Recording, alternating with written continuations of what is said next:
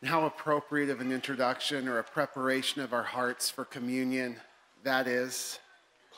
Because each and every week at Grace Bible Church, we follow Jesus' instructions to remember him until he comes.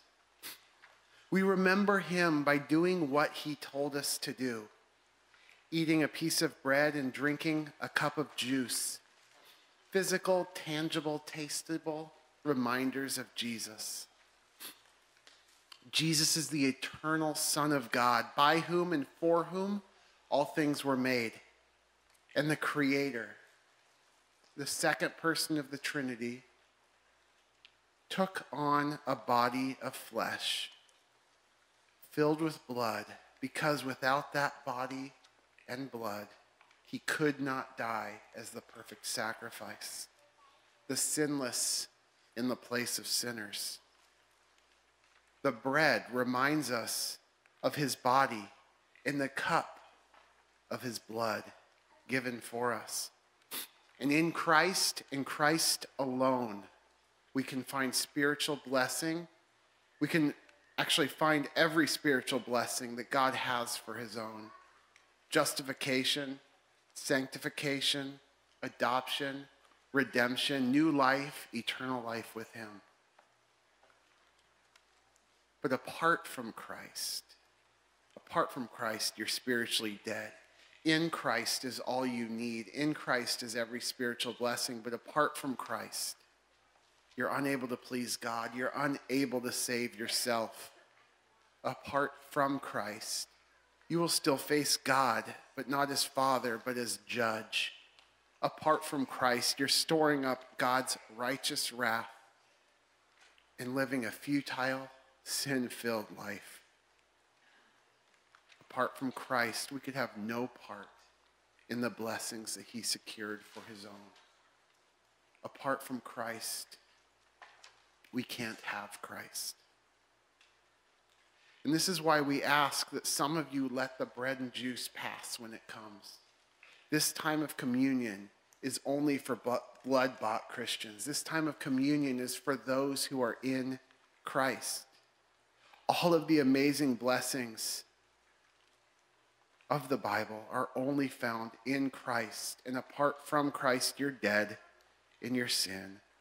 In your futile ways, you're storing up sin so that you and I, apart from Christ, are rightly called children of wrath. But in Christ, everything is different. In Christ, we are new creations. In Christ, we have every spiritual blessing. In Christ, we have forgiveness of sins. In Christ, we have holiness of life by the Holy Spirit. In Christ, we have knowledge of God, love for one another and God, new life, eternal life with God, all to the praise of his glorious grace. Now, the only way to be found in Christ, the only way, is by despairing of your own works, your own righteousness, your own religious and moral efforts, and relying in faith on Jesus and him alone. You might come to church every week, hear this message over and over again, maybe even mentally assent to its truth. And it's still possible that you're judging yourself, saying, I'm relatively good compared to my neighbors. I believe mentally in the message of the Bible, but you haven't actually despaired. You haven't turned from your sin to God in faith. And if that's you, you are not yet in Christ. So if, by your own admission, you're not in Christ, when the bread and juice come, please let it pass. Yet I pray that you won't stay in this position. Please don't leave here today without talking to me, whoever brought you. Go to these doors on your left after the service. There's people to pray with you. Nevertheless, this time of remembrance is only for Christians. It can only be for those who are in Christ, who can remember Christ rightly in communion. But now, turning to Christians, sometimes during our communion meditation, we deep dive into a single aspect of Jesus or the implications of his life and death or resurrection. But I want to do something more big picture. as we remember him today, I simply want us to read together. We're going to read Ephesians 1, 3 through 14, and Ephesians 2, 4 through 9. These are two long sentences that speak of the blessings, just some of them that we have in Christ. I don't want you to get caught up in the details or stumble over hard to understand phrases, but simply marvel in preparation for remembrance at all that God has for his own in Christ.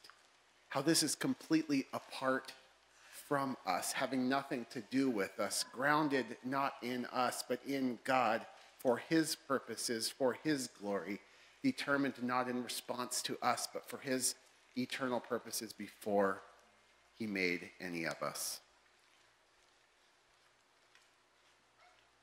We're going to read Ephesians 1, 3. Pay special attention to the prepositional phrases like in Christ, in him, through him, and give God glory in your heart as you prepare to remember him in communion. When I am done reading, men, please just serve us. Ephesians 1, 3. Blessed be the God and Father of our Lord Jesus Christ, who has blessed us with every spiritual blessing in the heavenly places in Christ, just as he chose us in him before the foundation of the world, that we should be holy and blameless before him in love.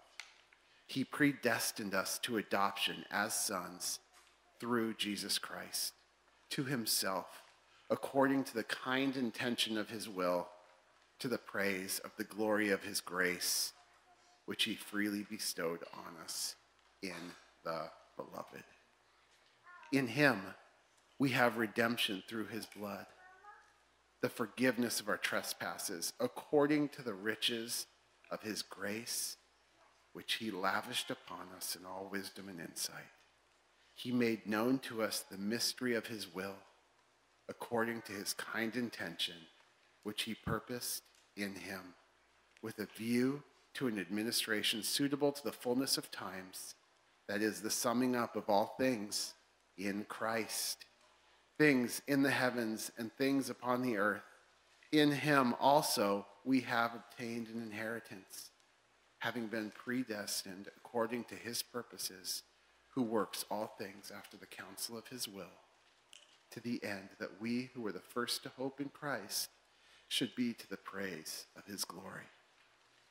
In him you also, after listening to the message of truth, the gospel of your salvation, having also believed, you were sealed in him with the Holy Spirit of promise, who is given as a pledge of our inheritance, with a view to the redemption of God's own possession, to the praise of his glory. Skip forward to our next sentence, Ephesians 2, 4. In contrast to our death apart from Christ, our sin apart from Christ, we read, but God, being rich in mercy, because of his great love with which he loved us, even when we were dead in our transgressions, made us alive together with Christ. By grace you've been saved, and he raised us up with him and seated us with him in the heavenly places in Christ Jesus, in order that in the ages to come he might show the surpassing riches of his grace and kindness towards us in Christ Jesus. For by grace you have been saved through faith, and that not of yourself. It's a gift of God, not a result of works, so that no one may boast. Men, please serve us as those of us who are in Christ remember Jesus together.